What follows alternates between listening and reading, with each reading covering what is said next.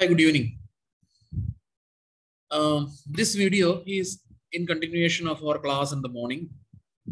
And here we prove that in a finite dimensional normed space capital X, any two norms are equivalent.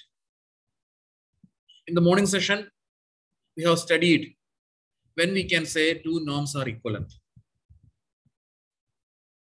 And now you consider a finite dimensional normed space capital X. Finite dimensional normed space means a finite set of vectors forms a basis for capital X.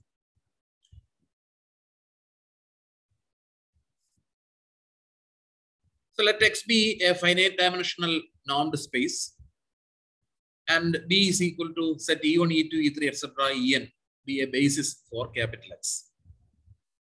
So suppose we have two norms. One is norm 1 and the other is norm 2.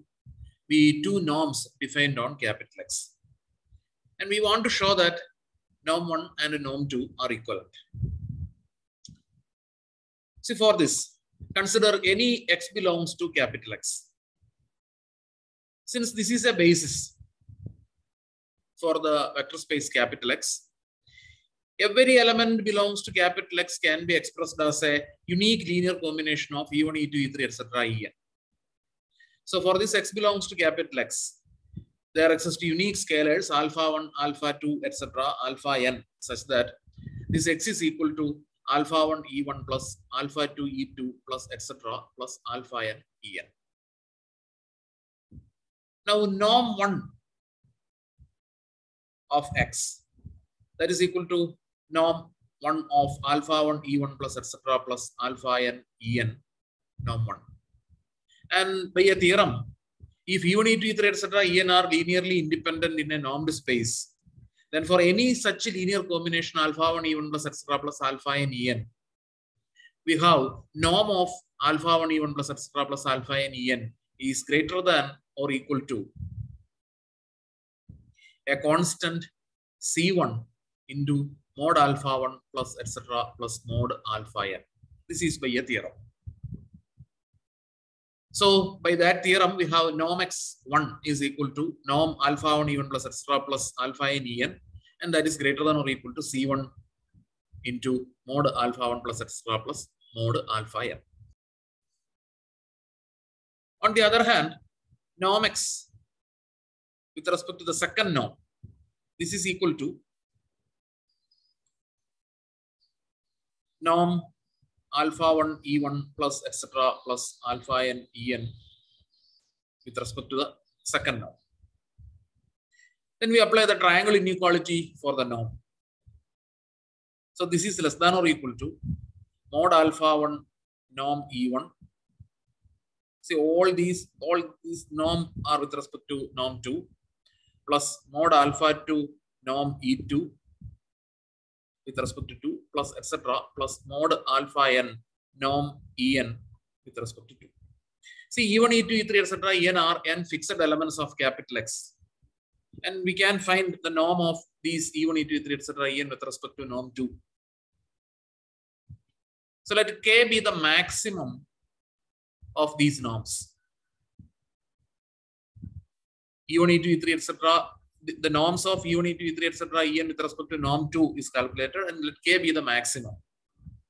Therefore, this less than or equal to, so that is less than or equal to K into mod alpha 1 plus mod alpha 2 plus etc. plus mod alpha n.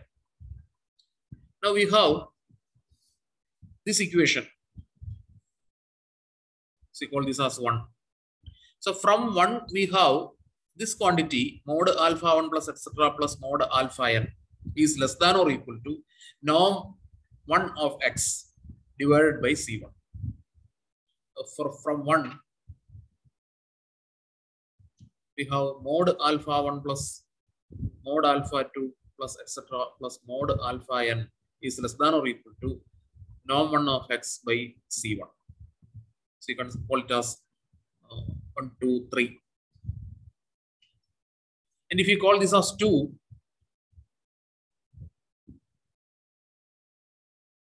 the next one. So you call this as 2.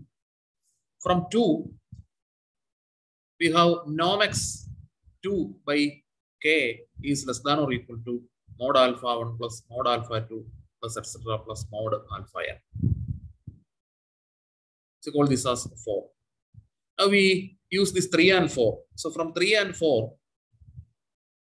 we get norm x 2 by k is less than or equal to this quantity. This is less than or equal to norm x with respect to 1 by c1.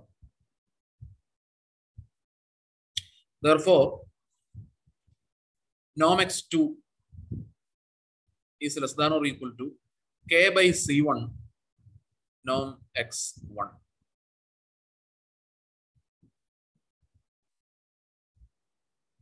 So if we call this as say something like a or b, a, we get norm x2 is less than or equal to a norm x1.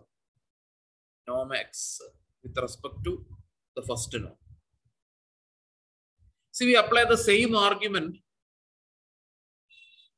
by interchanging norm 1 and norm 2.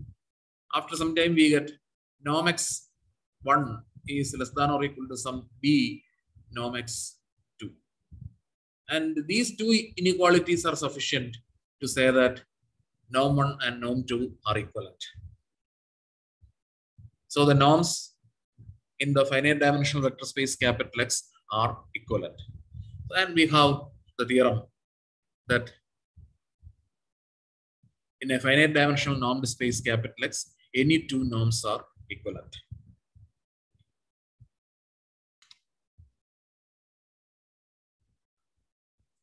And okay, this is for now. Thank you.